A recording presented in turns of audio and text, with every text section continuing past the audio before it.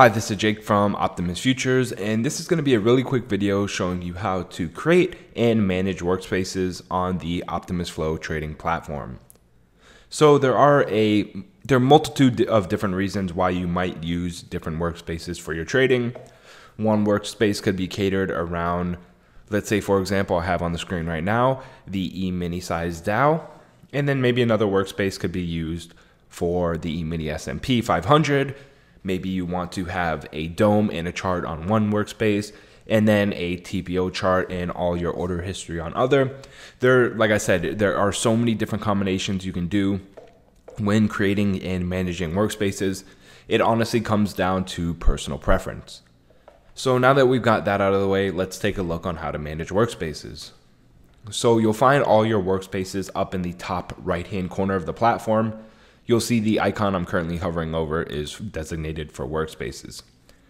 Now there's a default workspace, of course, that is going to be the workspace that you open up when the platform first starts for the first time. After that, you'll begin to change and create your own workspace. Now workspace pretty much auto saves every time you close out the platform. So that's pretty much your method of saving. Anytime you make adjustments, your workspace will adjust as well. So you can always lock your workspace as well by clicking the lock button there. This will pretty much just ensure that, as you can see, your workspace is locked and you don't necessarily have the power to adjust anything. So as you can see, I'm trying to move this window here, but our workspace is locked.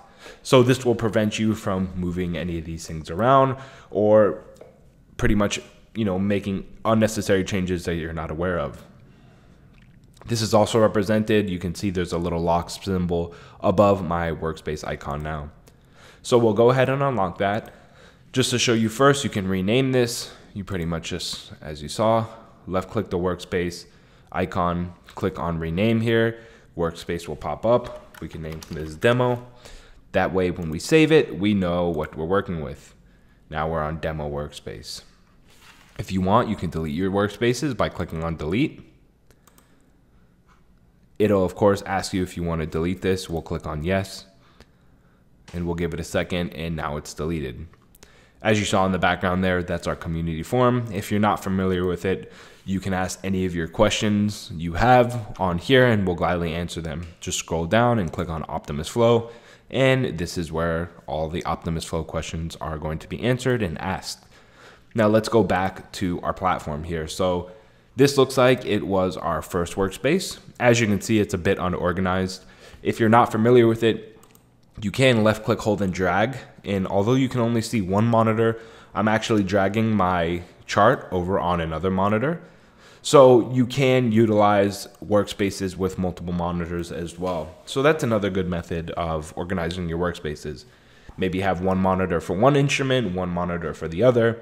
Again, you can pretty much just left click, drag, and hold. And as you can see, you can move around these windows all around and they will automatically pop in as necessary. So you may need to start with a smaller window here. Let's make this a bit smaller or close this out actually. So as you can see, we can left click, hold, and drag. It'll lock in. We can move this over. You'll see it. The red means it's not going to pop in, so we can pretty much just rearrange and organize as needed. So boom, it locks in. Let's click and drag this over. This is now locked in. Here we have a chart. This is on my other monitor. I'm gonna make it a bit smaller here. So now you can see this locks into place. And then I can expand and it will fill in the empty space. Then I can click on lock. Now nothing will move. So just showing you some different options. Again, this isn't getting too much into the meat of things, but I just want to show you some of the different options you can have with workspaces.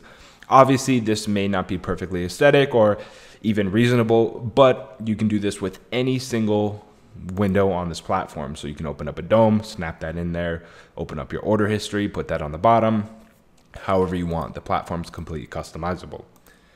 If you want, you can also create a new workspace. So you can go ahead and create new there.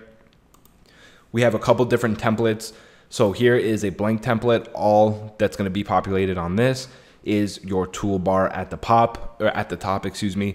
And then you can start opening up new windows and rearranging them, kind of how you saw in the last example, but just pretty much create the platform for yourself. We have charts 2x2, which is actually a bit similar to this. Let's go ahead and click on create there. As you can see, this is, and we don't have any symbols or anything added yet, so of course this is going to be blank, but this is a 2x2 chart. We of course need to start adding in symbols to make this populate as intended. And then for our other workspace options, let's go back to default, or let's go back to create workspace. We can go to default, then create, and now we're back to the default workspace. So as you can see, you definitely have quite a few different options here. Again, you can pretty much just swap back and forth between workspaces as needed. Locking is a great way to ensure that you don't accidentally mess things up or rearrange them without your intention. And workspaces are pretty much just a great way to stay organized. Again, there's so many different combinations and reasons you might want to use a workspace, but all the power is within the workspace icon here. That's the end of this video. If you did like it, please give it a thumbs up. Subscribe for more Optimus Flow content. If you do have any questions, again, please head over to our community forum. It's community.optimusfutures.com, and you're more than welcome to ask your questions there. If you like this video, again, please give it a thumbs up. Subscribe for more Optimus Flow content. And as always, thanks for watching.